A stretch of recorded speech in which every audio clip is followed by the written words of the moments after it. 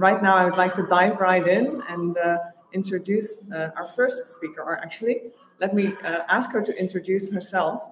Maria, we'd love to hear a little bit about your background and also about what you and your institution's experience is with the topic of micro-credentials.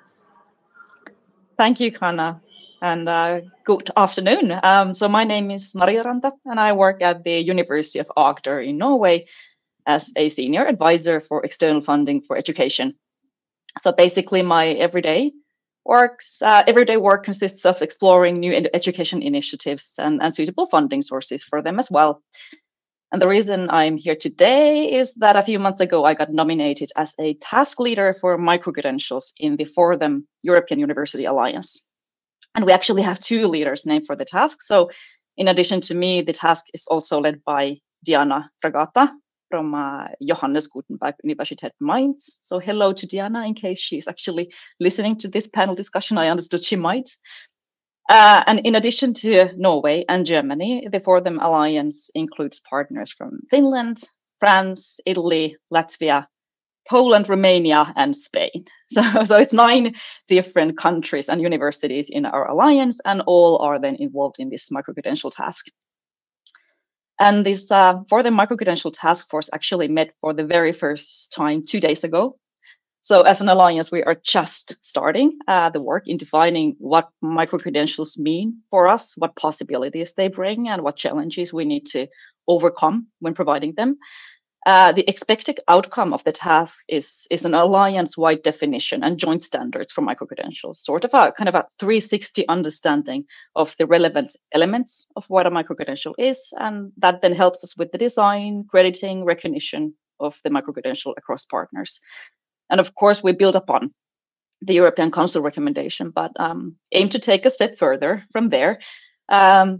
We aim to increase basically the flexibility for different kinds of students with the help of micro-credentials. And I assume that several European university alliances have similar plans ahead of them that they're working with. What I want to point out, though, that although For Them Alliance is just now starting to work with the micro-credential, it doesn't mean that these different 9 partner universities in our alliance are just about to start. So there are different maturities. So some institutions in the alliance are already offering micro-credentials, while others are not. And in some countries, there are already national definitions in place for micro-credentials, or such a definition is underway. But in most partner countries, there isn't. However, none of our partner institutions have this kind of a comprehensive institutional strategy or positioning regarding micro-credential in place.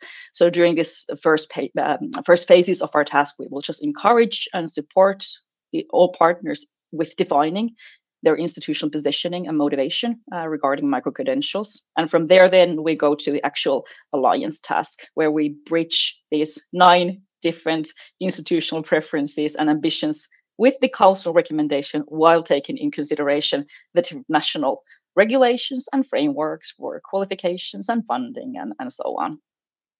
And naturally, we also try to follow closely what the other alliances are doing, what kind of solutions they are going for. So I guess that's where we're. That does answer. That's great background, actually. Could you say a little bit actually about the time frame of this strategy? Because you're saying you're starting to develop this now, and I'm just curious, like, for how many years do you plan to set it to begin with? Yeah. It's 36 months, the entire task, and I said we've just started. This very first phase, roughly 6 months or so, is spent with mapping. So we aim to look at what happens outside the alliance. There has been very interesting international events where we've gotten kind of a huge amount of information on what happens in different continents, not just in EU, what Australia has been doing. They have a really nice national definition. What happens in the US, what private actors are doing, what the university alliances are doing. So we kind of map the external landscape. And then we look at the different national operative frameworks in this mapping phase as well. So when we understand what is doable in these different 9 countries, what happens elsewhere, in the fall, we start with actual definition with this institutional positioning and combining. And I guess that this whole work with Alliance is about bridging that we need to bridge what happens outside the alliance, the relevant international definitions and recommendations, with the ambitions that exist within the alliance. And then the challenge maybe comes from finding the right level of accuracy in there, not to over or under define in a way. Yeah, I can imagine that's a huge issue. I'd be very interested in hearing also from Diana, who's with us as well, Diana Andone. Could you also briefly introduce yourself and go into this topic, what your experiences are with micro-credentials, perhaps open digital certificates, which I know that you're very involved with? Indeed. Thank you very much, Hannah, and thanks, Maria, for the nice introduction. So I'm Diana. I'm coming from Romania. I'm a director of digital education in the Polytechnic University of Timișoara, which is a very traditional, more than 100 years old university.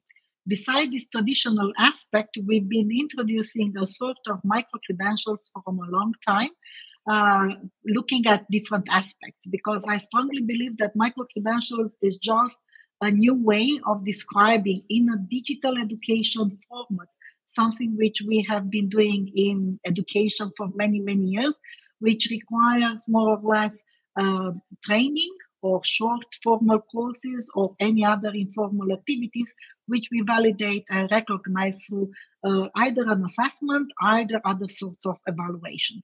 So with the incentiveness of the digital education, which more or less didn't start recently, I believe that the process of the digital education started at least 15 years ago.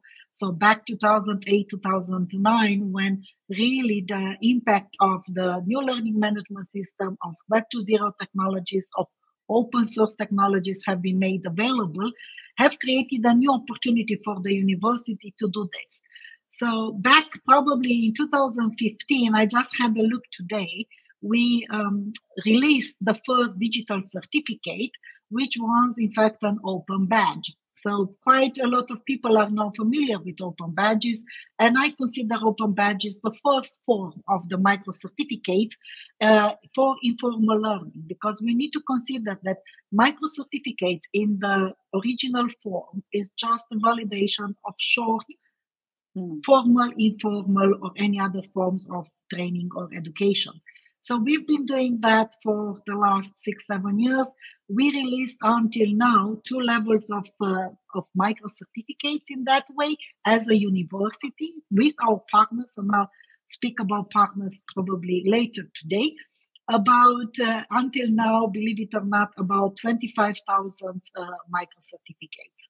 These are in the form of open badges or micro certificates as digital certificates.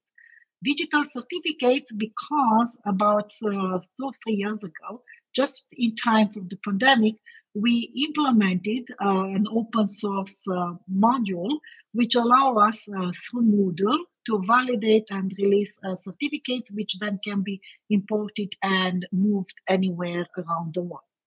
But in the last 2 years, we've been part of a very large project as one of the early adopters of the European Blockchain Services Infrastructure, on short EPSI. And we started and validated how we can really include a digital development of open credentials or digital certificate for full degrees diplomas.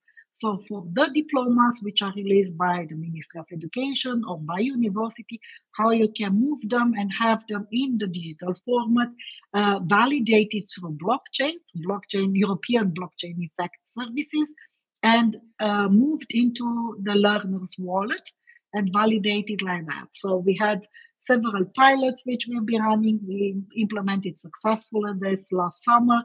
Some of our graduates, engineers already have been able to have into their wallet their full degree with all the credentials, all the data and information, and show that to other universities, for example, from France and Greece, where they've been going to study masters or do any other short-term trainings. So that's one side of the story. And if I can have 20 seconds more, the other side of the story is the UDRAS Alliance, as Maria has risen that bar with the European Universities Alliances. My university is also part of the UDRAS, which is Entrepreneurial and Innovative University Alliances, which is focusing more or less on the entrepreneurial aspects of the alliance into the level of the region. And we established a task force on micro-credentials, which I also lead for about 1.5 years ago. We've been able to release already the first micro credentials for the living labs, but which we are running there for our students. But I'll come back to this later. Thank you very much, Diana. And I mean, it's a great measurement of success, what you're saying about people already using these digital credentials, having them in their wallets. And we'd love to hear a bit more about that in a little while.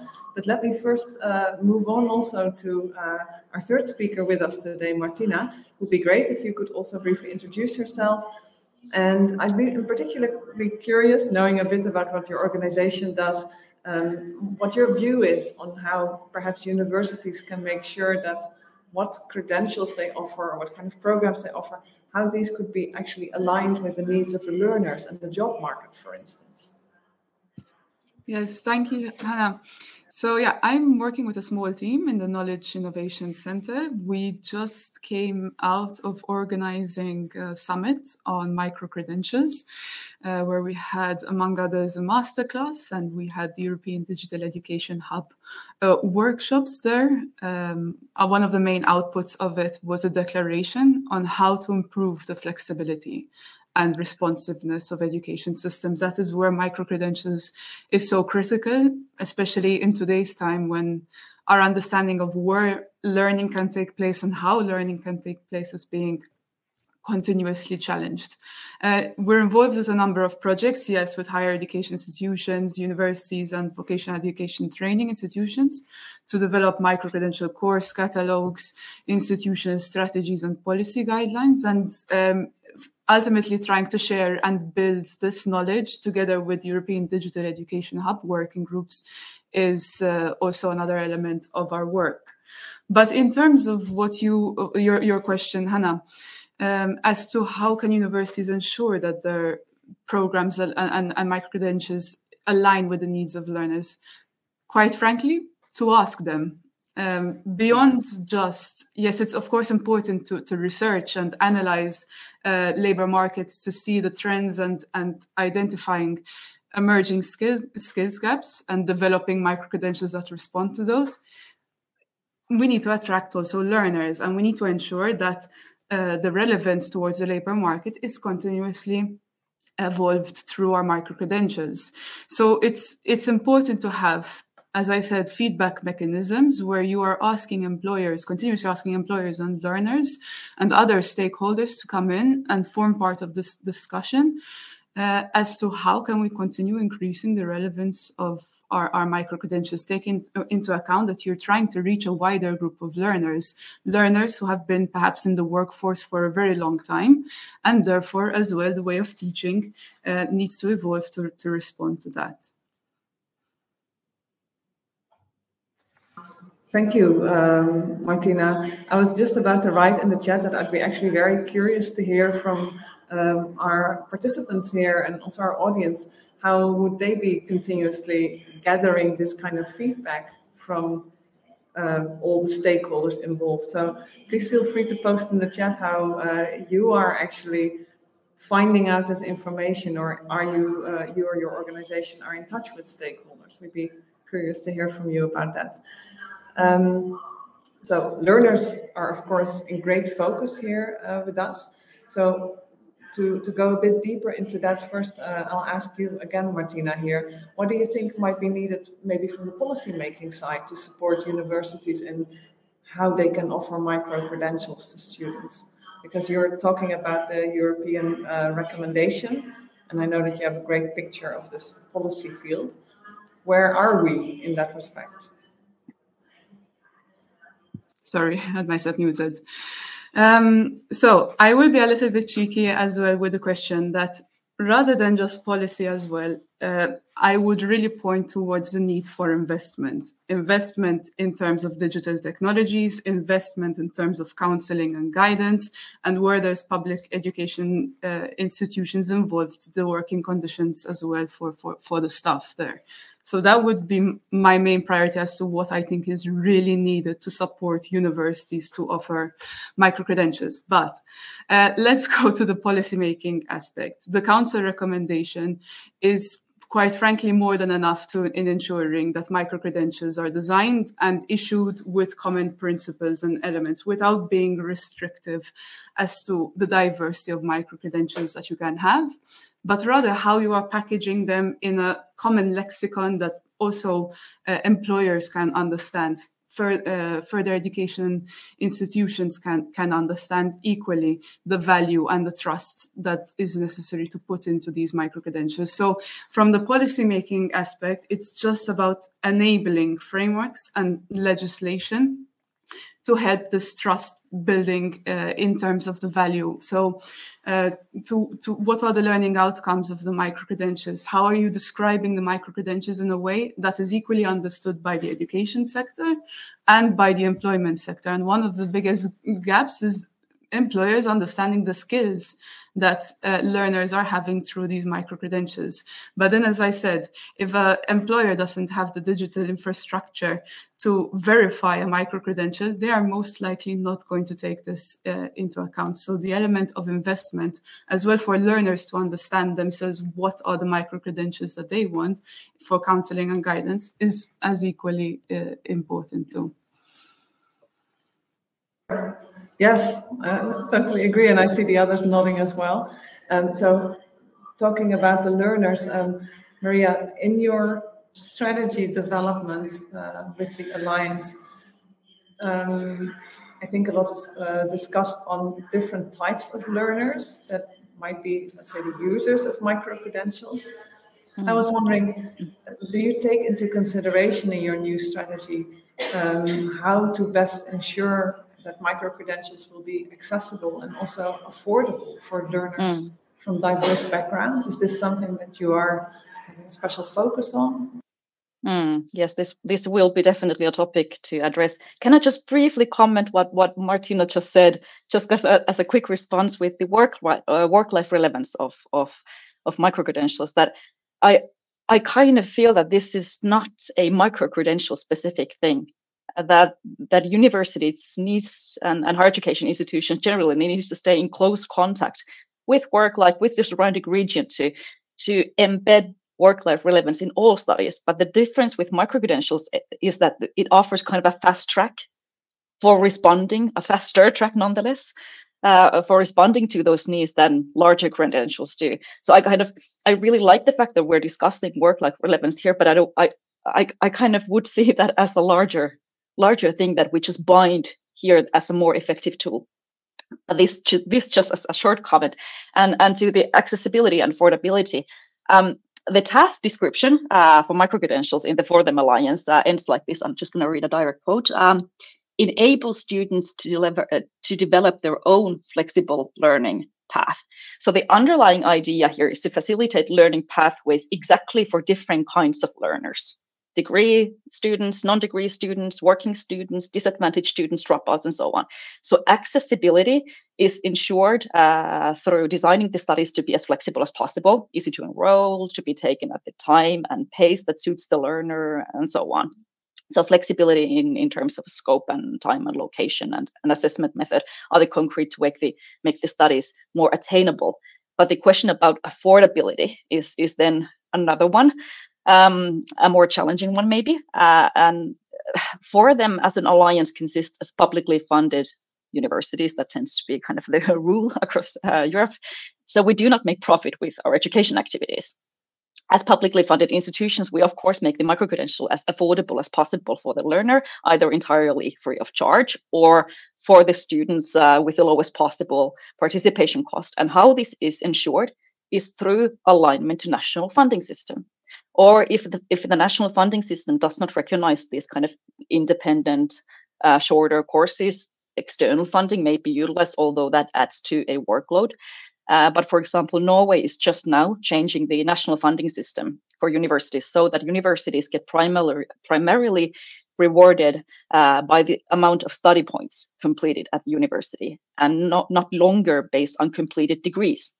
That has been the case so far. So the national funding system in this way contributes to strengthening the university's capacity, financial capacity, to shorten credentials, to offer shorter studies. But this being said, of course, the different partner institutions operate under different national funding systems, and some systems are more adaptable to different kinds of or sizes of studies. But if it's not, then the universities face larger pressures in putting more cost to the participation part or participant fees. What I found interesting from the recent OECD paper, if I may refer to that one, that talked about the benefits and affordability of microcredentials to different user groups.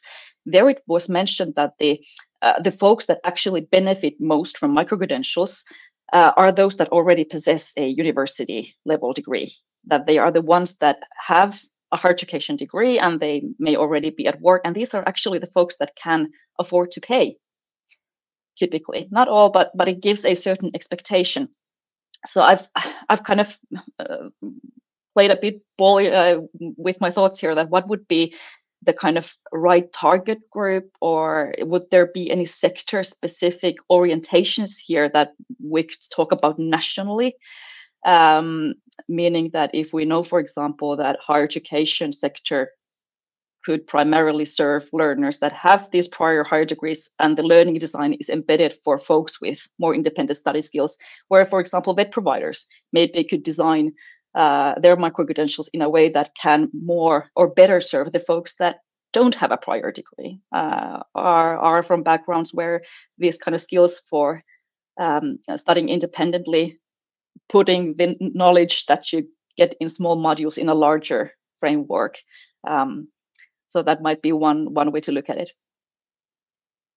That's very interesting, Maria. Thank you. And I mean, targeting the different types of micro-credentials towards different types of users, I can hear is a real challenge. I mean, anything that you might like to respond to, Diana, since you're also working for an alliance perspective, that would be very interesting. But then, in addition, I'd be also very curious to hear from you, actually, something about perhaps the partnerships or types of collaborations that your institution has formed over the past years to support the development of micro-credentials. Yes, definitely. And I would like to pick up from where Maria has left it and say that it's clearly the micro-credentials is something really big in terms of digital education, especially in terms of digital education, and it can be delivered in different formats or in different modalities. And probably we need to focus when we are discussing in micro-credentials, as with probably with everything in digital education, on 3 or 4 aspects. One is the vision and the organizational structure and capacity. So that's quite clearly that for a lot of the either university alliances or universities or as a whole European Union, and let's make it like that, because United States, Australia has been doing this quite seriously for some time now, having this open education market really available and not probably so much public funded as it is in Europe, in European Union especially. And then we are looking at the technical development. So the technical development is something which somehow in some parts was a bit ahead of the organization or a bit ahead of the development, but it hasn't been fully implemented for everybody. Because to be able to use the technical development of today, of the 21st century, you need to have very good digital competencies. So besides of being different types of learners and different education market, you have different levels of the digital competencies of the learners, and sometimes also of the institutions which are delivering the educational certificates, because not all of them are fully embracing the digital transformation or fully on the path to digital transformation. So that's the other side of the story. And I always like to say is the evidence effect.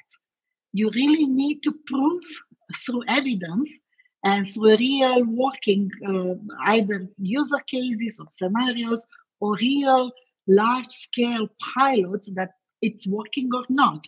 And that's exactly what also Martina and Maria has said. There are so many projects in the last 5-6 years which try to showcase the success of some of the stories and also the huge problems which you encounter.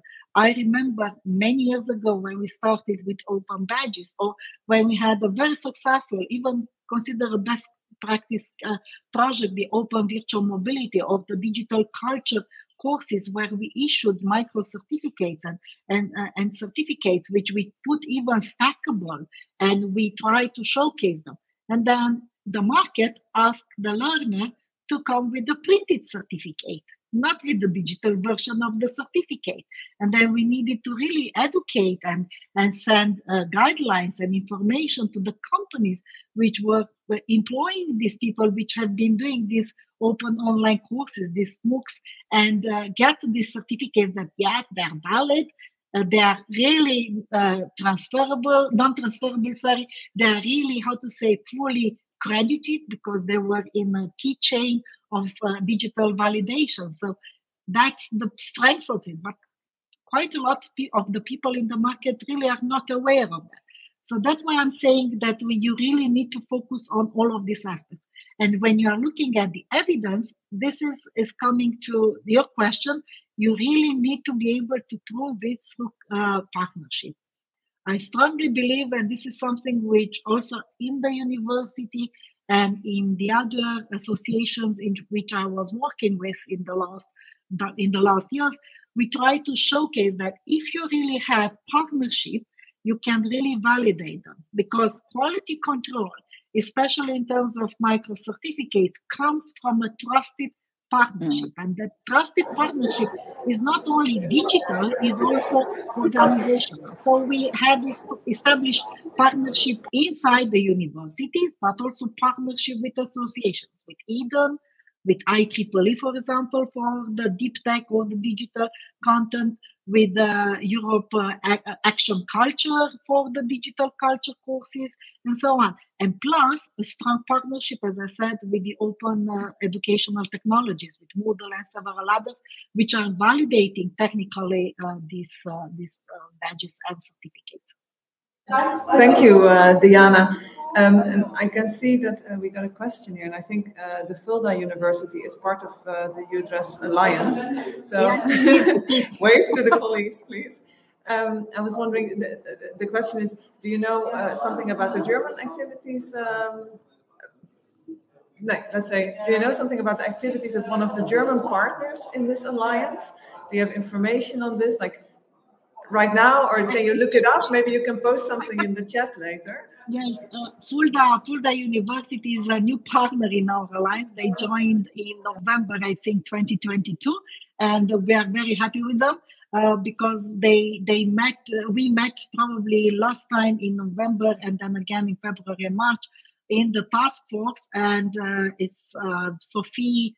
I'll find her name soon, which was really working into this, and it's part of the task force of micro-credentials. And they are not, as Maria has said, some of the partners in the alliance are more ahead. Some of the partners of the alliance are learning from us and trying to establish the policies and the content. And Fulda is trying to really do this for the 2023-2024 academic year, to really see how they can fully implement this. They are quite a large university also like us, so it's not that easy to pass all the quality assurance system to be able to have a policy on micro-credentials and digital education when you are not really there. Because this is what I said, you have different levels. And I always encourage, from my experience for the last 10 years, let's make it like that, start small and grow slowly. Don't jump steps, because then you create a lot of frustration among students, staff, academics, and the market cannot really understand it. We started 8 years ago with open badges, have a policy, educate the market, educate the companies, educate the staff and the students to trust that the micro-credentials are validated and valid. And then you move to really embrace it and create it. And at this moment in the Youth Alliance, we've been able to issue micro certificates for the iLiving labs, which are work done by students in groups in a very short format, very intensive. Thank you. I mean, I can see some big nodding from the other speakers here. So I would also like to give you a chance to respond to this topic. Perhaps, Martina, I give you the word first. Yes, most definitely. I couldn't agree more with what Diana was saying, especially in the last part of there not needing to be an institution reinventing the wheel for micro-credentials. Many education institutions have already been perhaps offering unique courses on the side that were not perhaps recognized and designed in a way to be recognized also by employers. So it's about taking this, especially when the budget of the institution is not that great, when you have new people to micro-credentialing. It's really important to have these internal discussions, look at the whole institutional strategy, from who are you trying to address with this micro-credentials? How do our operations have to change? What governing policies as well need to be amended for us to offer micro-credentials? What are the risks that we need to know about? How are we going to determine success? How are we going to determine failure? We've been also working with KIC on an opportunity analysis tool in a project, the MicroCredX project, where we are primarily doing these workshops with institutions to have these internal discussions and answer all of these questions, to have a proper map that everyone is comfortable with and confident with when implementing micro-credentials. Thank you for that response. I mean, Maria, at the point where your alliance is now, I think it's actually a very crucial point within the university to have these discussions, as many attendees probably in this session are having as well in their institutions. What are your thoughts on this? There are so many domains to address, from funding that we discussed, alignment with funding systems, to accreditation, to the institution positioning needs to be pretty comprehensive from these different aspects. What comes to trust and what kind of credentialing mechanisms we use.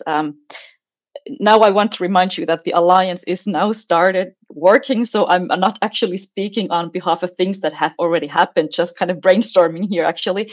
But I've been thinking a little bit about when you talk about educating the market, I get this in a way.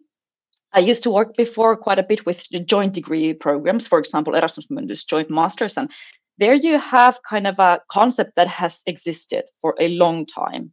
A student gets admitted to a Mundus program where they travel in many countries, and when they graduate, they get a degree certificate that is signed by several institutions at once. You get a joint degree. And I kind of realized as years passed by that employers are just from year to year, they're equally confused that what is this now? What does it mean? That did you do 3 different degrees, or did you do it at once? That even if time passed by, and even that this is a very known label within the universities, I don't think we never actually managed to educate the employers in a way. And what I found was crucial, that the credential or the degree, the diploma that was granted, that it would have something that they trusted, meaning that the familiar university stamp is there, or that there was some sort of familiarity. And I think whatever the solution is going to be for our alliance in terms of for micro-credentials, it needs to come down to that we try to align with the credentialing systems that the employers know, that they can trust, that the students know, and that they can trust, because otherwise it's a risky business, right? You don't have the time as an employer to go digging into that. What is this now? If you see a familiar university stamp or a logo, or if they're familiar with open badges, that it makes sense. They don't have to examine the trustworthiness of it. And the same goes for the students, that when they take the micro-credentials, they need to be able to trust that this is recognized, this has a value. So I think we will kind of discuss also this from the 9 countries perspective, and from the different 9 environments we're operating in, that what is the mechanism that the market trusts in a way? What is the most effective medium for us to use with the credentialing? Yeah, so common language and then discussing trust. These are really important issues with regards to micro-credentials. Absolutely agree. So moving on to our next round of questions, looking a bit towards the future. I mean, I'm really wondering because there's a big focus on this topic, and you can also see here from the people joining this session, there's like a great interest in them. Lots of events are happening around this topic and activities within institutions and across institutions. I'd be really curious to hear, for instance, from you, Diana, what do you see really as the biggest challenges, but also the opportunities that micro-credentials in general as a topic face within maybe the next 5-10 years? So really looking ahead at how this landscape might evolve. And Martina, Maria, I'll ask you the same question because I think it's so broad, this topic, that probably I'll get very different answers. And just reminding everyone here joining the session, what do you think are the biggest challenges and opportunities? Feel free to post them in the chat here, and also any questions that you might have, because we'll have plenty of time for Q&A at the end of this session, and we'd love to hear from you as well. But over to you first, Diana. Yes, definitely. I quite see we have a bit of potential here. You know, I'm an engineer at my basic formation, and I strongly believe that, like in physics, you need to have momentums, and the momentum is now. So I used to say that probably 2023 will be the year of micro-credentials, because everybody is speaking and looking at this and how this is running and how it's happening. But it's a long, long way ahead of us. As I said, I've been seeing this for years, and I strongly believe in small steps and getting it on board slowly, because if you, I don't believe too much, especially in the education sector, in big hypes or in big words or something like this. I strongly believe that in education sector, trust is the most important thing which you need to have. And probably the first thing and the first challenge which I will see ahead of the micro-credential is how to really build the trust networks between the learner, the employees, the education providers, and the society as general. And here, obviously, technology speaks to itself and has a major role. Like open source technologies and certificates and validation of these certificates, moving, as I said at the beginning of my intervention, on the European blockchain services infrastructure of EPSI, where European Union has finally approved all the infrastructure and put the money on it, because we really need to be able to have a public and open validation system at the European Union level, which will implement and support all of this for a long term, because imagine that this certificate needs to be there 20, 50 years from now. So it really needs to focus on long terms. And when we look at the technological development, we don't know where we are going to be in 15 years from now. So we really need to be able to focus quite a lot on the stability of the systems and how you can make it. That's one aspect. The other aspect, as I stress it, is the market. You need to be able to make also the learners understand the value of the micro certificates, that they can have the flexibility of learning available to them, not only through open online learning or distance education, but also to other forms of education, which will deliver a sort of skills, competencies, which after that are evaluated and can form a larger certificate or a larger evaluation of some competencies and so on. And this is really the future. I strongly believe also for traditional higher education, because I'm coming from here, I don't want to speak about the training sector of the lifelong learning so much, but also in the traditional higher education, the sort of education which we've been doing for roughly the last 500 years, or more precisely 300 years, exactly like we are doing it now, with full certificate, full enrollment, validation, year after year, and so on. will not probably be here so much in 15 or 20 years from now. And because higher education is very slow responding, we need to be ready to focus on that and be able to do it. And European universities alliances and multi-university campuses and joint short modular degrees, which is the focus of several European universities alliances at this moment, is, I believe, one step forward into that direction. Yeah, thank you, Diana. I mean, I hear you say at the one side, we have to take small steps, but on the other hand, we need to really think ahead and have a vision. And I'm wondering, in your experience, do you see that it's a risk if a university now waits to see, like, let's say, to get more clarity? Or is it a good moment to take these small steps now, even if not everything is clear yet? What is your... I think you're asking the wrong person. I strongly believe in early adopters because I strongly believe that progress in any form, it can happen only due to visionary and due to the persons or institution or groups of persons, communities, which really have the courage of moving forward and being the early adopters. I always encourage people to be an early adopter, to try, see the potential, see the challenges and the failures, than to be a laggard and stay until everybody's checking it and doing it and trying it then. And especially the education sector need to be more innovative than probably it is at this moment. Thank you, because I mean, I love this call to action. I mean, this is also, I would say, the community of Hochschulforum Digitalisierung is also driving this kind of innovation often in their institutions. So it's really good to hear that this is something, that is encouraged, and that this, moving forward is key here.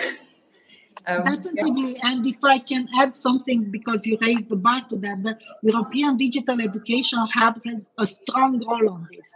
If it can, gather and focus more the initiatives and the communities among this and encourage the early adapters that they are on the good path and that they should follow and not be discouraged. That's a strong point which the European Digital Education Hub can have, and a strong role. Yeah, thanks for mentioning this. Everyone listening now, I'll put a link in the chat to this great initiative of the European Commission. It's a hub for education professionals all around Europe. It's free to register. They have lots of interesting events, and most of all, it's a very important peer learning network, I would say. Just to remind you of my question, which I'm also curious, Martina, what you would say. What do you see as the biggest challenges and opportunities facing micro-credentials in the next years? And maybe even, could you say something about how you think this landscape might evolve? Curious to hear from you. Yes, I think one of the biggest challenges is going to be avoiding a massive imbalance between what is happening at the policy level versus what is happening at the institutional level to implement micro-credentialing. If you have various institutions in a country working their butts off to develop micro-credentials, but at the policy level, micro-credentials haven't been incorporated into the National Qualifications Framework, or there's no financial support and investment to advanced technologies as well. There's going to be a gap, and there needs to be a whole system approach. This we have also discussed in the previous question. One very good example that I've seen so far in the research I've been doing, at least within Europe, is the Irish National Qualifications Framework. But from this research, I see that Europe is moving a bit slower. You have, for example, New Zealand and Australia really pushing in this regard.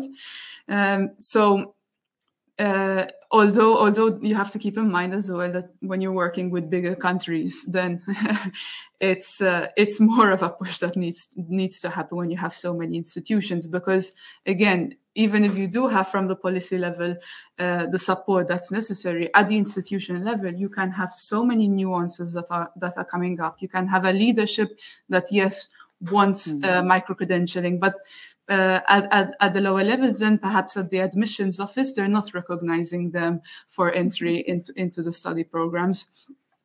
Or the low quality of the micro-credentials being offered is risking then the reputation and the budget of the institution. So it's really trying to understand what trust is necessary and balancing the policy level and the institutional level support that is necessary within the specific context. And as you mentioned, IDEH, the European Digital Education Hub, we just need to continuously be having spaces where people are coming and sharing the experiences that worked for them, other experiences that haven't worked for them. Because it's in these spaces where you would figure out, I see this is a method that we haven't tried yet, and it can also keep the wave, so I say the trend of micro-credentialing alive before another EU policy trend comes up, and then that diminishes the importance of the disruptive force that micro-credentialing does have to reform and make our education systems more flexible and responsive. Indeed. Yeah, I now see a response from Martin Staudinger that he's writing as a small distance university in Austria. They issued their own certificates first and are now in the process or wishing to switch to European digital credentials. I mean, I can imagine that this is a big investigation first, perhaps, on how and why exactly to do this. So I'd be interested also to hear more from you, Martin, but let's first move to Maria, and then afterwards the speakers also all have a chance to respond to each other, and any other questions or comments, please post them here in the chat. But Maria, with regards to the future of micro-credentials, you might have really great hopes and for it with your alliance, but at the same time, I can see and hear from you that you want to approach it in a very pragmatic, realistic way as well. So what do you hope for? Let's put it like this for the future of micro-credentials. I actually would like to raise the hopes and expectations, but also this but side. But I'll start with the positives. I just really hope that universities just dare to give micro-credentials a try. I think, Martina, what you said about the different institutional levels is really important. So when kind of I look at it, what I mentioned at the start about bridging, that you bridge the international level with the national institutional, but so much happens also within the institution itself.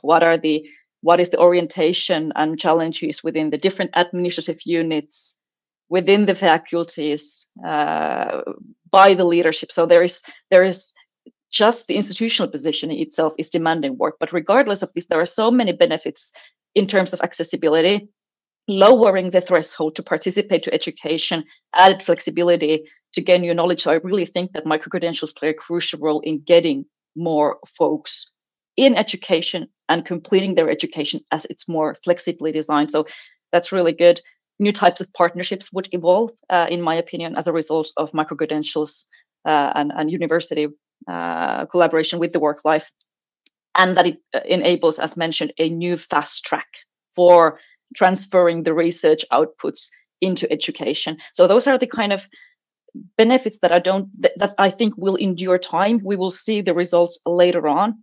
But I really hope, as said, that universities grasp this possibility to make education more attainable. But, and this is not actually a concrete but I think that I've been starting to think, actually, I guess we all have read news or research papers about the constantly shrinking attention span that we have. So I believe that it was like 20 years ago, the average time that we'd stay focused on a screen was like 2.5 minutes. And now it's something like 47 seconds. So we have a trend that everything is shorter, more easier to shoot, that we make it kind of more digestible all the time. And although I work in Norway, I'm originally Finnish, and therefore I follow the Finnish debates and news a lot. And recently there has been intensive discussion about the decline of learning results in Finnish schools. In the school system that has been ranked as one of the best in the world for a long time, but now there is a kind of a negative trend, and many teachers believe that the digital shift and the ever-shortening attention span contributes to this. So while I like that the micro-credentials really add possibilities in terms of better access and flexibility, at the same time, I cannot really help but reflect that, are we actually contributing to this trend where everything is becoming shorter, faster, easier to choose, and then you kind of move on? And I guess the concern I'm having is that if qualifications get shorter, does it mean that we start thinking smaller too? Is it that it's the larger time-consuming projects for a student like a master thesis or a well-designed learning pathway that takes 4 years that really build the thinking skills where you position the micro-credentials? From this perspective, I think the stackability of micro-credentials is such a crucial element that I think needs to be really carefully considered, that each micro-credential you take can be added on. You can build the learning pathway and help yourself understanding the bigger picture and not just the small learning units, so that we actually do kind of continue to have some sort of a framework for thinking that we do need for these big challenges we as humanity and the world are facing. So this is kind of my big but. But I think there are also solutions in terms of stackability, and I think degrees will not vanish anywhere. It's more about how do these two complement one another. These are, I think, great hopes from all three of you, and also realistic points that everyone probably is considering right now.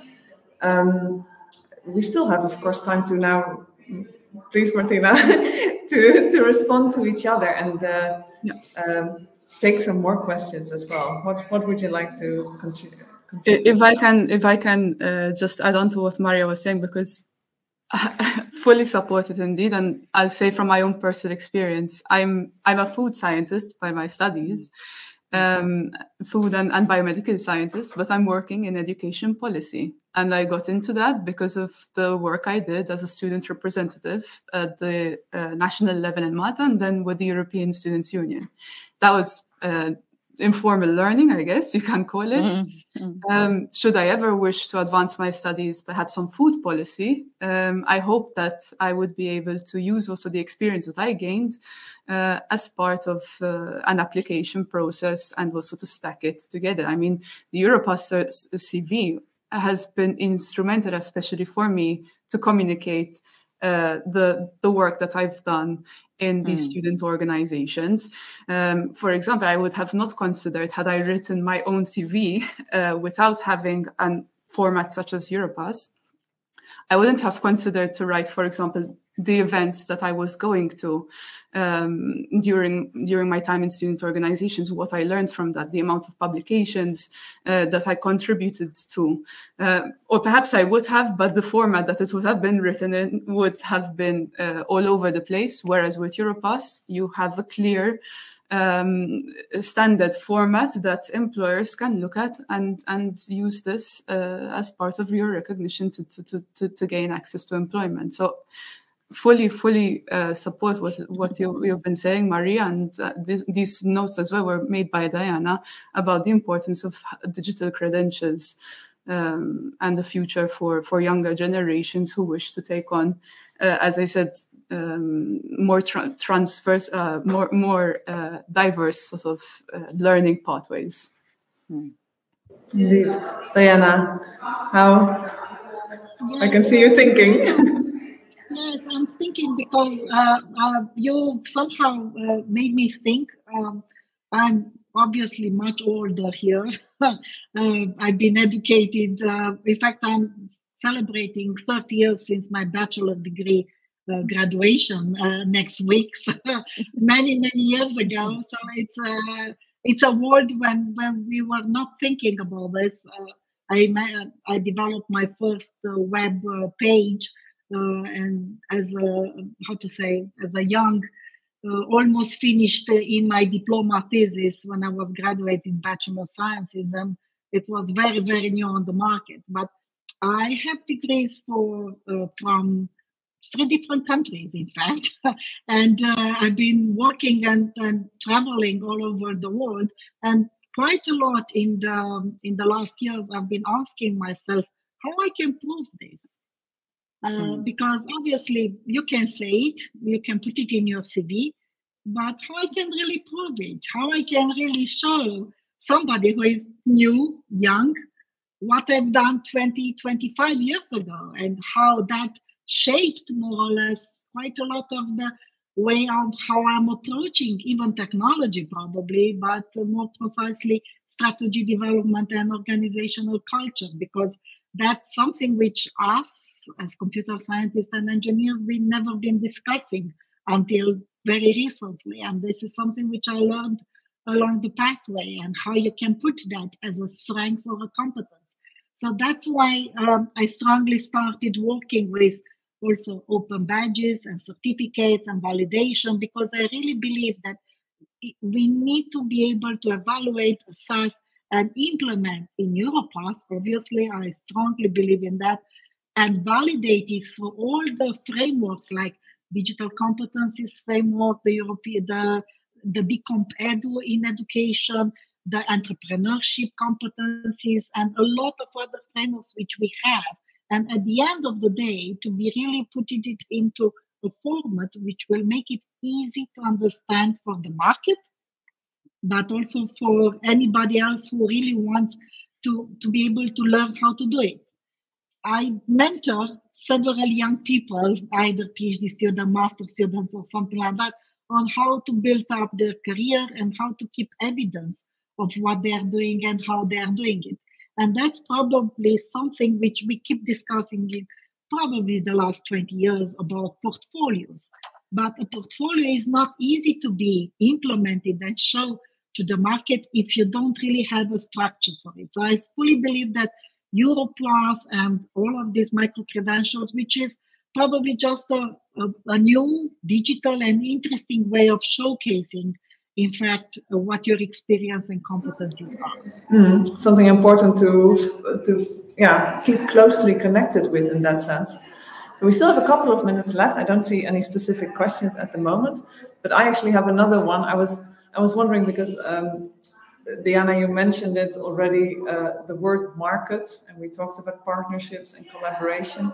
I was wondering if any of you have an idea or suggestions for universities thinking about branding of micro-credentials, because in some way it's also a great business opportunity for universities. I was wondering if someone would like to comment on that. It would be great. I can say something quickly, and then I'll leave also the others. The United States universities and companies have been the first ones which really put branding into the market of open and digital online learning when they built the massive online courses badges and then micro-specializations.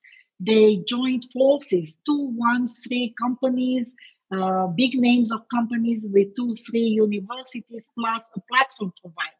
So I believe that's the partnership where we are looking into in the future, to have big companies, or how to say association of companies or chambers of commerce or any entities which will put also the community or the regional development up front, plus a partnership of universities. European Universities Alliance is one model, can exist any other models, and then strong platform. I strongly believe that it's the time of having small piloting way, as my colleagues from Austria have been mentioning, that they issued the certificates into their own system. Fine, we've been doing that in the last, as I said, 8 years. But 2, 3 years ago, we've been thinking we need a larger platform. You have the mobility of your graduates. You really need to be able to allow them to bring their certificates with them and showcase them and bring them into another country, into another system, and so on. So that's something where we really need to be strongly having a strong partnership. So I see these 3 bits jointly working together. Thank you. I also see that actually in the same time that I posed my question, a comment came in from Dagmar Butker, who is saying, well, everyone can read it here, but the opportunities and the learning market for people in Europe and people maybe also who don't have access to academics, that's also part of this marketing strategy overall, I think, or could be for universities.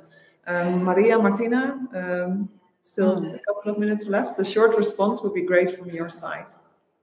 Yes, if I can, because I've actually been researching this as well and I've seen with some European university alliances, they're marketing them micro-credentials as project-based learning. So the assessment that you would have is through a project-based assessment. I think that's one of the things that students nowadays, rather than sitting in an exam or having to submit a written test, that more simulation with on project through work-based experience can be quite well relevant as well for the labor market.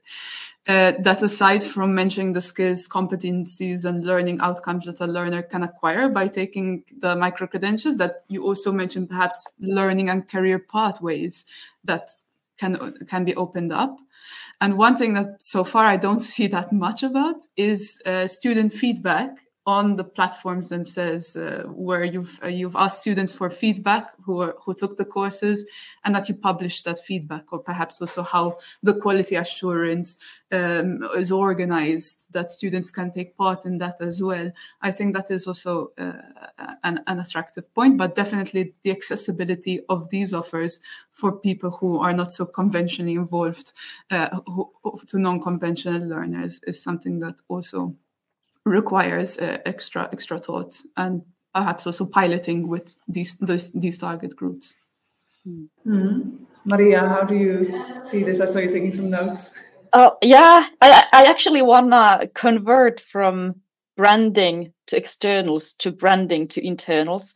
As we discussed briefly previously, is that universities exist to do research and offer research-based education. So that's the kind of everyday reality for a scientific staff member at a university. So micro-credential, in that it's another new term, it's another new task amongst a gazillion tasks. So for us to how do we actually make folks engaged?